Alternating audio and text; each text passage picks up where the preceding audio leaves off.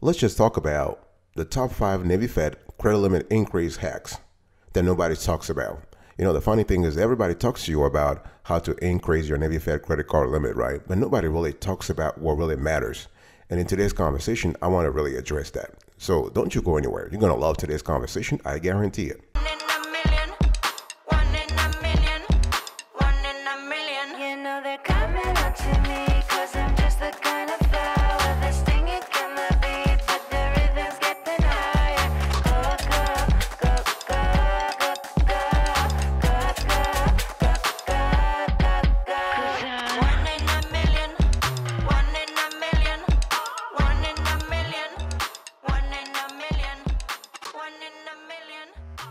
Welcome back, folks, to another edition of the Awesome Sweetie Kiwi Show. How are you today? I hope you are doing fantastic. I'm doing marvelous, if you were to ask me. If you are doing as great as I am, go grab a cup of coffee or tea or vodka and let's roll. In today's conversation, I want to talk to you about the top 5 Navy Fed credit limit increase hacks that nobody talks about. So here is the steps, okay? I want to talk to you about the steps you need to take, and this actually encompasses all the hacks I'm talking about. The first thing is deposits. You know, the funny thing is you want to increase your deposits at Navy Fed. Nobody talks about that.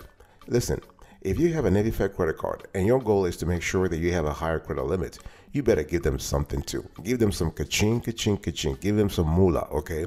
It has to be a mutually beneficial relationship. I don't care how much you put in your account, but it has to be consistent, okay?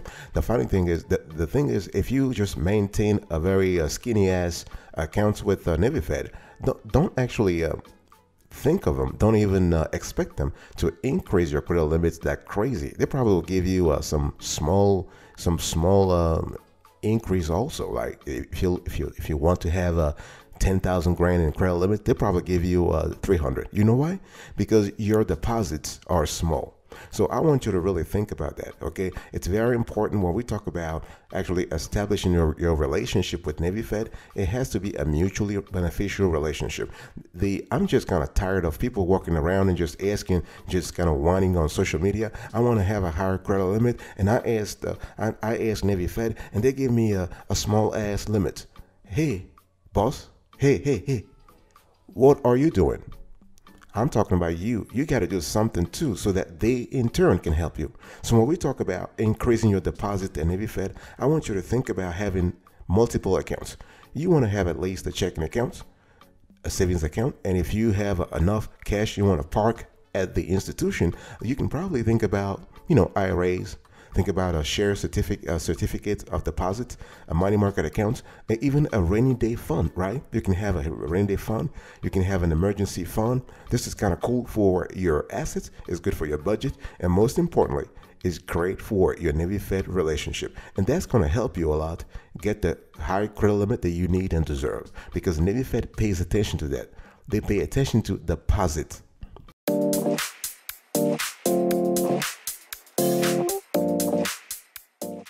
The second hack that nobody talks about, and I'm still talking about the top 5 Navy Fed credit limit increase hacks that nobody talks about, is it might sound to you counterintuitive, but it works like fantastically. And we have tested this time and again. It's the secured loan strategy. See, the funny thing is that you never thought about that, right? Well, the thing is, if you have let's say you have a certificate with Navy Fed, and let's say you have a $1,000 or $2,000 in that account, you want to get a share pledged loan. You want to get a certificate pledged loan. You know why? Because this actually will help you increase your FICO score, which in turn will help you get the higher credit limit that you need. So the next time you want to apply for a credit limit increase, do the secure loan hack first, okay? And here is how it works. You basically just it is a secure loan. In other words, you have a 100% chance of being approved, right? It is your money. It is your own money. So you take that account as collateral for the loan. You get the loan. You just turn it around. You just for 3 months or 4 months, and you just pay it back. You are getting a bump of 40 points, 50 points, 60 points. In some cases, you might get even 100 points bump, because Navy Fed is going to report your payments to all the 3 credit bureaus. And guess what? That's just fantastic. That's a lot of credit score points for you, right? Wonderful. And the funny thing is, if you're able to do this twice or 3 times a year, guess what? You can bump your score by 200 points or 300 points. Boom. That's what I'm talking about. This is exactly what I'm talking about. So when you apply this secure loan strategy, you realize you can start the year at around 500 and end it around 700. That's what I'm talking about, boss. I want you to do that. And the thing here is that it is your money. What I'm trying to tell you here is what you want to use your money to work for you. Make your money work for you. Make your moolah work for you. Okay, don't you let your funds sit in there in certificate accounts or in a share account at a Navy Fed and just trying to, yeah, I'm just saving money. I'm saving money. Well, hey, you are saving money, but that money should work for you. Don't you rely on the 0.5%, the 0.0000001% that Navy Fed gives you in terms of interest. That's not where the money at. The money is at somewhere else. The money is that you making sure you use it as a share loan, as a share pledge loan, so that this money, this loan can help you bump up your credit score, which in turn, as I said before, helps you increase your credit limit. The third thing I want you to use, that this is a great hack, it works all the time, not just for Navy Fed credit cards, but also for other credit cards, is full payments. Oh yeah. Oh yeah. You know, the funny thing is people telling you, hey, listen, you can pay the minimum due every month. No. I'm telling you, hey, listen, you want to pay the balance in full. If you can, of course. If you cannot, try to pay as much as you can. You know, well, one thing we have seen in our research, and we have been doing this for 20 years, credit card analysis, and not only business credit cards, but also individual credit cards. The cool thing is, if you make multiple payments a month, it's a lot easier. So one thing I want you to do when you get your Navy Fed credit card, you want to hear me out, systematically make the minimum payment right away. I don't care if you are somewhere just in Acapulco chilling or dancing salsa. I don't care if you're somewhere just chilling and just right away. So if the minimum payment is, if the minimum balance is, let's say, $100, I want you to systematically make that payment. Now, you have 3 more payments to make. So we're talking about making multiple payments in a month, right? So you could probably make weekly payments. Okay. So what you want to do is you want to go to your Navy Fed account and you want to schedule those payments. So let's say you have a limit of $10,000, right? You get your credit card, you have a $3,000 on the card. It's outstanding. And Navy Fed said, listen, if you pay us $100, we're good to go. One thing you want to do, once you get the invoice right away, immediately, you want to pay the $100. Then 1 week later, you want to maybe pay $200 or $300. So what I'm trying to say here is that if you can't pay the full amount, try to pay as much as you can. This will help you a lot, okay? It will help you a lot in terms of your FICO score, which is ultimately the quintessential criterion that will help you get a credit limit increase ASAP. Okay, this is important. And one thing I want to do here, I want to tell you also is that it's great to pay your credit card balance in full every month, because this helps a lot with something called your credit utilization ratio. It has a fantastic impact on your CUR. Okay, but you know, also if you are able to bring any past due accounts current, that will be fantastic. You can actually apply for credit only when you use it. That's also good, also great, because it's going to help you reduce the amount of recent accounts. It's going to help you also reduce the number of credit inquiries.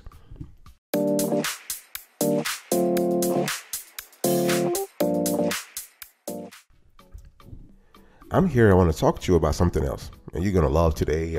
I'm dropping a lot of gems today, man. I'm just, cause you there? Yeah, okay. We're having fun here. The fourth hack I want you to talk about, I want you to think about, is your credit mix. Having a mix of credit counts for 10% of your credit score, but you know what? It has a fantastic ability. It has a fantastic way to help you get the credit limit you need. And this is a Navy Fed credit limit increase hack that nobody talks about. Everybody tells you, hey, you know, you want to give them a call, you want to call them, you want to go to a branch, you want to beg them, you want to whine. What's up with that? We are just done with this pity party of people walking around and just begging Navy Fed for a credit limit increase. We're not begging. We are going to be strong. I'm giving you the tools to be strong. Do your work, and they will come begging for you. They will give you the cash you need without you asking for it. That's what I'm talking about. Okay, that's the thing. So when we talk about credit mix, you want to have a diversity of credit. Okay, when you have a diversity of credit products, that helps you a lot. I mean, obviously, it only counts for 10% of your credit score, but it has a monumental impact on your Navy Fed internal score, which in turn has an impact on your ability to get the credit limit that you need and deserve. Boss, grandpa, grandma, are you there? Are you there? Wake up. I'm talking to you. Yeah, you. Niece, nephew, aunt, I'm talking to you. Uncle, I'm talking to you. Okay, dad, mom, I'm talking to you. I want you to come around. So you want to actually be in a position where you systematically diversify your credit. I'm talking about having credit cards, thinking about having maybe some auto loans, some mortgages, some personal loans. Okay, student loans if you are in that category where you need right now to go back to school. Think about home equity line of credit, personal line of credit. Okay, listen, I'm not telling you to get your ass up and get into debt. I'm not asking you to borrow as much as you can. What I'm trying to say is, if your goal ultimately is to boost your chances of getting the credit limit increase that you need and deserve, you got to be in a position where you diversify your credit. Okay, I'm not asking you to go borrow if you don't need the money, but if you do need the money, trying to diversify your sources of funding, trying to diversify your sources of borrowing. That's what I'm talking about. Okay, that's what I'm talking about. And another hack that nobody talks about is your check systems file. Oh yeah, this is a big one. You didn't see it coming, right? You ain't seen that coming.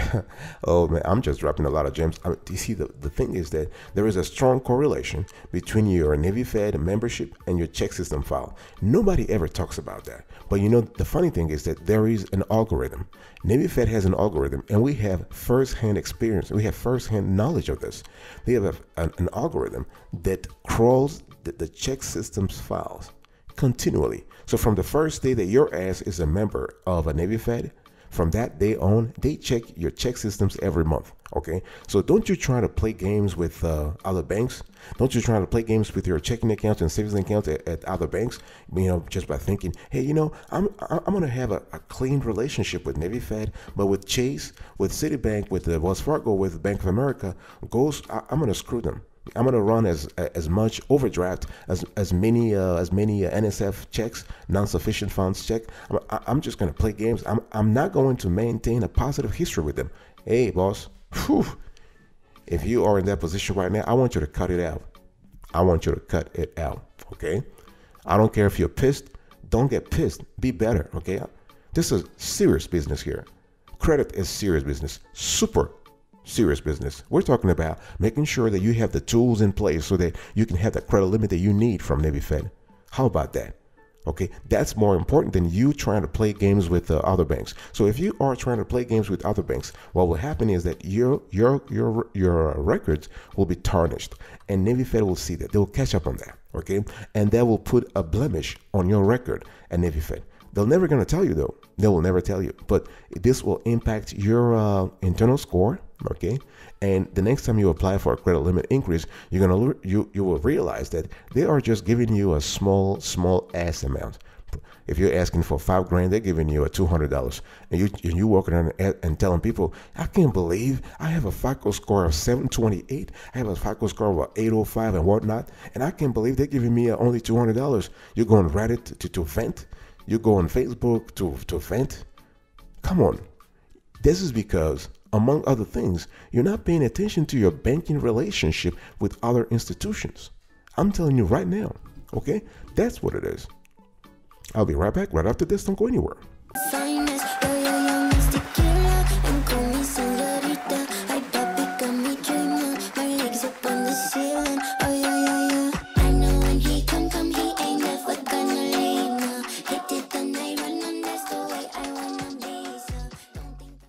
Welcome back, folks, to another section of the Awesome Sweetie Kiwi Show. We're actually having a conversation about the top 5 Navy Fed credit limit increase hacks that nobody talks about. So I'll give you the top 5. So we have deposits, secured loans, full payments, credit mix, check systems. Now I want to talk to you. I want to give you pro tips and help you make a decision, okay? So what are the pro tips? The pro tips here are that when you apply for Navy Fed credit limit increase and your ask gets denied, this could be for a couple of reasons. And I want you to pay attention, because what we're going to do is we're going to do a reverse strategy. We're going to implement a reverse strategy. So if you know the pitfalls, you just need to avoid them. You just need to have a good strategy to avoid them so that you always get approved, okay? That's the goal, boss. So make sure that you are not late on any credit cards within the past 12 months. I'm talking about Navy Fed credit cards or any other credit card, okay? Make sure that you maintain a low balance on credit cards relative to your credit limits. We are speaking about what? Having a low CUR, having a low credit utilization ratio, okay? And don't open too many accounts within the past 1 or 2 years, okay? And don't have too much available credit on too many credit cards. Because if you have too much available credit, why are they giving you additional credit limits? Why are they giving you additional credit? Okay, you got to use whatever you have for them to give you more. Okay, and don't have too many recent applications for credit. This sends the wrong signal to Navy Fed. They're probably thinking that you are just desperate, or even worse, you are in financial trouble, which each of these scenarios is not really good for you, okay? And if your account is too new, you might not get the credit limit increase you're looking for. I mean, you've been around for maybe 3 months or 6 months, and you're just like, really jumping around it and wanting a credit limit increase. This ain't happening. You have to wait a little bit, okay? Be patient, okay? If you have already received a credit limit increase, let's say in the last 3 months also, you got to wait, okay? Be patient. Okay, if you have a record of low monthly payments, this also can work adversely against you, okay? If your credit score is too low, this also could be adverse to your ability to get the credit limit increase that you need and deserve, okay? And if you have some recent major delinquencies on your credit reports, those also could have a detrimental effect. So what's the point here? My point is that I just gave you a whole gamut of factors that limit your ability to get the credit limit increase. So your goal is to make sure you just stay away from those. That's all you got to do, boss.